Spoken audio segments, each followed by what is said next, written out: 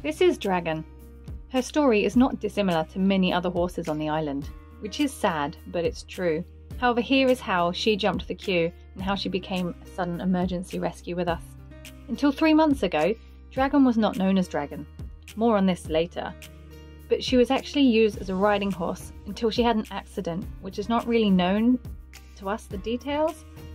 With this accident, she said goodbye to her riding career, her family, and her name. She was not only unwanted, but she became so worthless that she was left totally alone, in a small space with no food, no water.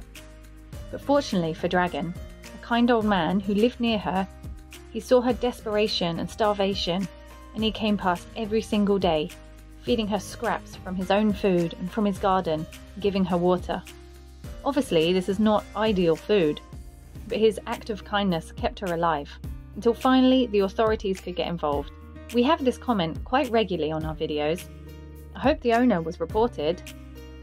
More often than not, that will do nothing. The law is so complicated and not strongly in the favour of animals. So most of the time, people have to wait while the animal suffers. This is exactly what happened here.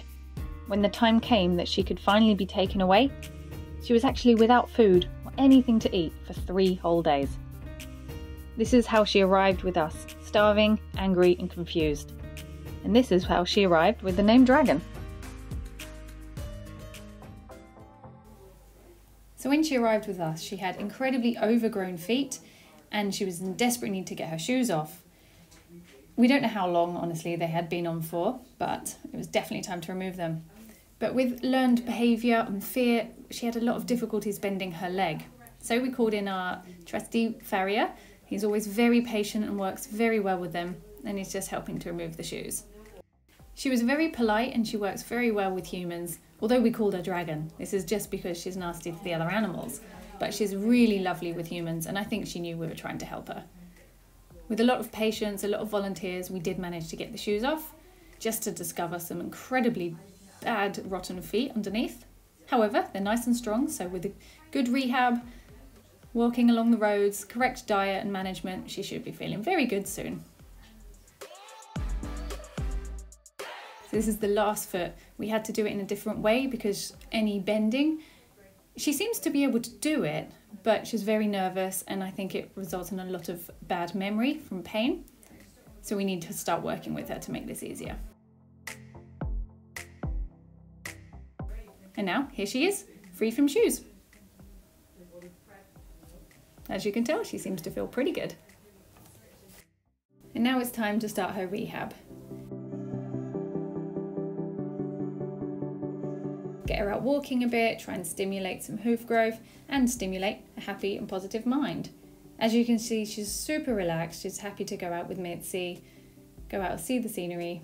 And don't forget, this is her first time walking barefoot and she doesn't even notice. So hopefully it's the start of the road to recovery, but so far it's going very well.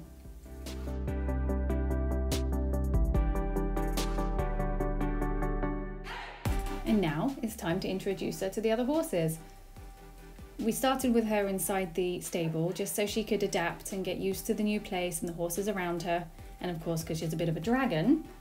But now she's meeting the others for the first time. She's already met them over the bar and around the edges, and we tried to do it slowly, but she's very sassy. But we've since found out that it's all just threats. She's actually very calm and she's just a bit of a drama queen. All of the boys love her. She's not so sure about the boys.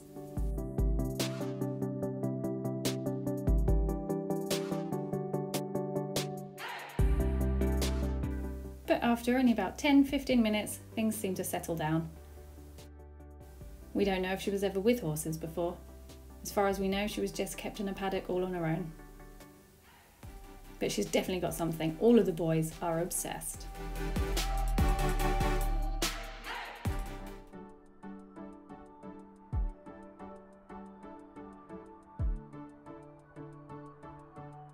Okay, so Dragon has an old injury in her left front knee or leg, and she is still having trouble lifting her leg when we try to pick out her hooves.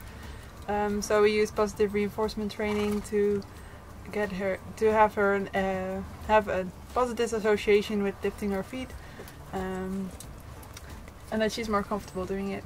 So that's why we use the training in a positive way. So now we're trying to reward her every time she lifts her foot up a little bit, and we try to extend the time that she has her hoof up in the air.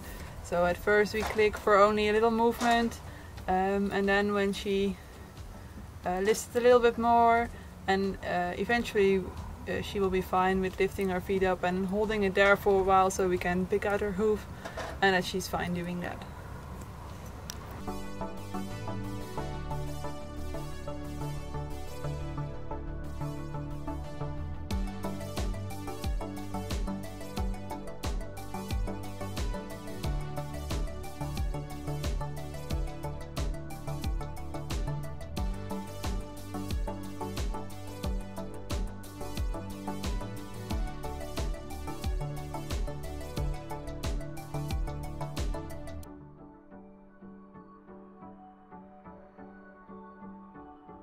So in the end we actually had to move her back up to the top paddock.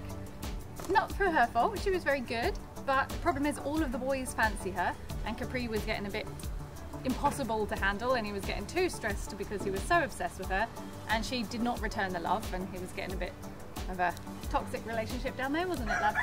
So we had to move her back up here, but she's settled in really well. She's making a relationship, I think, with Geronimo, so they're going on much better up here. She settled in really well, although we called her Dragon because, you know, this face when a dog comes past. She's actually surprised us, and she's gone on much better with all the horses than we expected, and she's doing really well.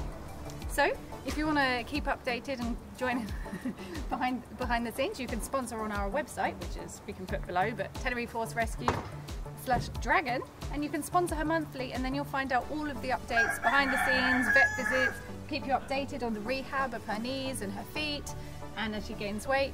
And we couldn't do it with people without people like you, so if you want to find out more, you can sponsor her. And on that, thank you so much for watching this video all about Dragon. Even just if you can't sponsor her, just keep watching our videos, because every time you watch a video, it's helping with our algorithms, which is monetizing the videos, which indirectly is going to pay for rescuing her and other horses like her. So thank you, ring that bell, give us a thumbs up, comment, and we'll see you next week.